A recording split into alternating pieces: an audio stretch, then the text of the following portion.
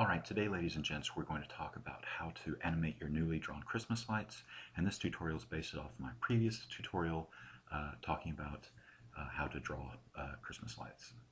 So at the end of that tutorial, I showed you a trick on how to create multiple colors without having to redraw the whole thing.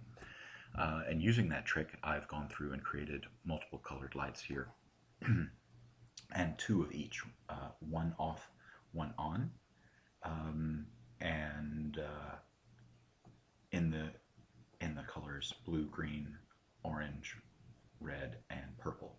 And I've put these in that sequence again: blue, green, red, or blue, green, yellow, orange, red, purple. I'll get my colors right. Again, blue, green, orange, red, purple.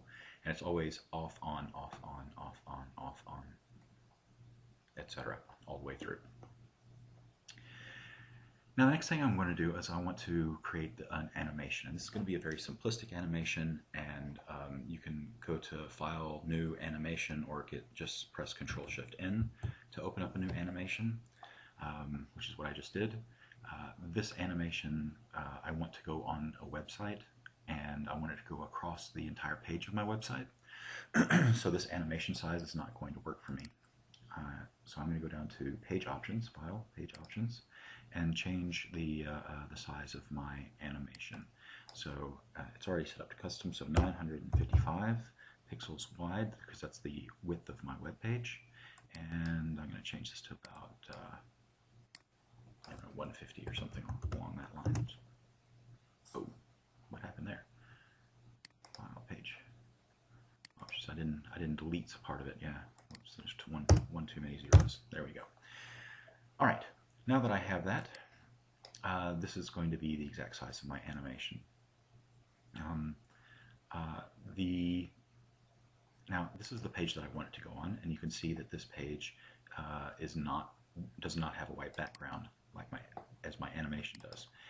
Its background is this 90% black. Right? If I were to drag this up here, you could tell that that's pretty much what this web page is. So what I need to do here is I need to change this to 90% black. So I'm just going to drag up from the color bar, 90% black, boom, there we go.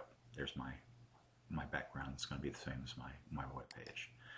Now I'm going to Control A on this page to select all of them, and then Control C to copy, and then open up my new animation and press Control V, which brings them all in.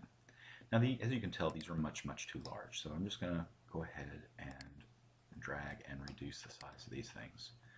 Now, even now that they all fit, that's probably a bit larger than I want them to be, right? So I'm just going to decrease the size even a little bit more.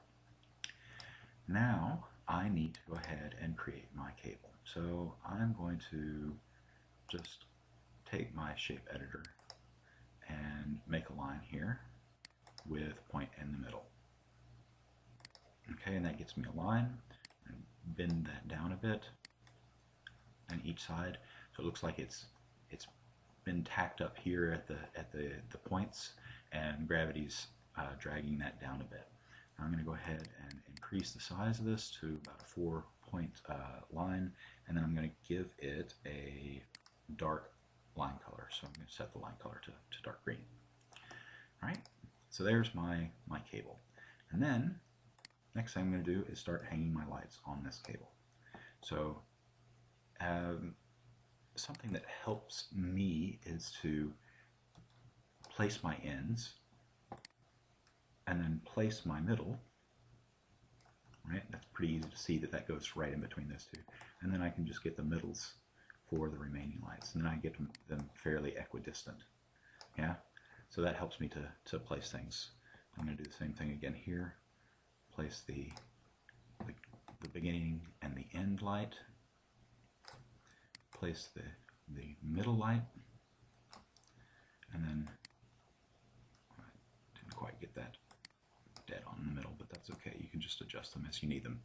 Anyway, so once I have my lights placed, that's going to be the basis of my animation. I need to speed things along here because it's going time's flying by. But the next thing I'm going to do is press copy. So I've got this one frame complete. Now I'm going to press copy, and now I've got a second frame here. This is going to be an exact duplicate of the one that I just created. So what I need to do is change this one to animated, right? And I don't want to go through in a ton of detail on this, but the way you do it is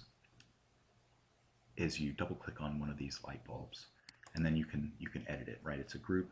I'm going to go ahead and change this to be a on bulb, which I showed you how to do in the previous animation. So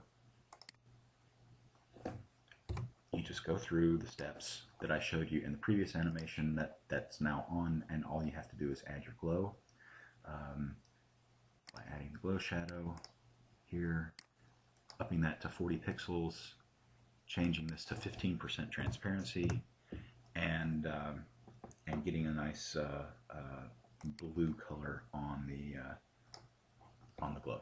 Yeah, so that's how you change one, save it, and then you change this one to be off, right? By removing the glow and giving it the darker colors that I showed you on the previous tutorial. Now I've already done one of these, so I'm going to skip ahead a bit. Basically, you would continue that through for the entire row of lights, and you'd have one set that's on and one set that's off. So I'll show you that here. So here I have one set on and and then the alternating set on, if you will, right? And that's what you do. You do a couple of these. So on, off, and then all off. And what you do is you just set it up to go through that way, and it doesn't matter what order these are in, as long as you get an on-off set going, and then somewhere in the middle you can put your all-off frame. And then when you do that, I'm going to show you in a GIF animation what that would look like. It'll take a second for that to work its way through. But basically, there you go. There's the browser preview of what that would look like. Yeah? So you get on, off, and then all off. Yeah?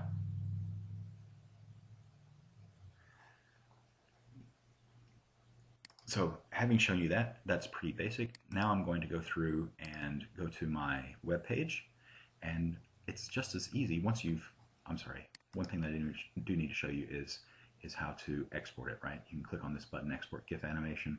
You can also do a Flash animation. It doesn't matter. Either of these will work on the web page. But I've gone ahead and saved one of these. So Export GIF, and you can see it's already here. This Christmas lights animation, so I'm not going to do it again. I'm going to go to my web page and say Import File, Import. And here's my Christmas lights animation. Open. It's going to pop up in my web page. All I have to do is place it where I want it. There we go, perfectly placed on my web page. And if I preview my web page, it doesn't like my font, but that's okay. And there it is. My Christmas slides perfectly animated on my web page on my website. Yeah.